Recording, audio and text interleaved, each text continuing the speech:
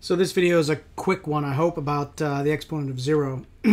For whatever reason, a pile of students in the past couldn't remember exactly what this was all about. But I'll try to walk through it in a logical fashion. I don't think it would be considered a hard and fast derivation, not by any measure, I don't think. But anyway, so, 3 to the 0 equals what? Hopefully, I'm going crazy here. Hopefully you know that it's equal to 1. So any base raised to the 0 is equal to 1. I have to double check something, but anyway.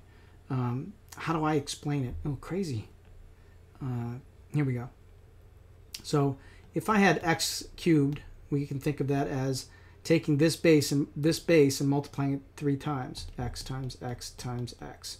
If I have x squared equals x times x. Now note, when I go from x cubed to x squared, I'm taking x cubed and dividing it by an x to get x squared. Similarly, if I get to x to the 1, I'm going to divide this by x to get that, and I get this. Let's skip the next one. X to the 0, and we'll come back to it. If I have x to the negative 1, hopefully you guys know that that's x to the 1, and, oops, running out of room, x to the negative 2 is 1 over x squared. Notice no x is in the denominator, no x is in the denominator, but 1 less. You know, take this guy and divide it by x, get this. Take this divided by x to get this. Take this by x, take this divided by x and get 1 is the idea we're trying to get to. And take this and divide it by x and we get this. Take this and divide it by another x and I get 1 over x squared. So that's a way to explain logically, again, not a rigid proof of any sort, but to explain why x to the 0 or any value to the 0 is equal to 1. Let's just jam the examples in here at the same time. So here are the example problems.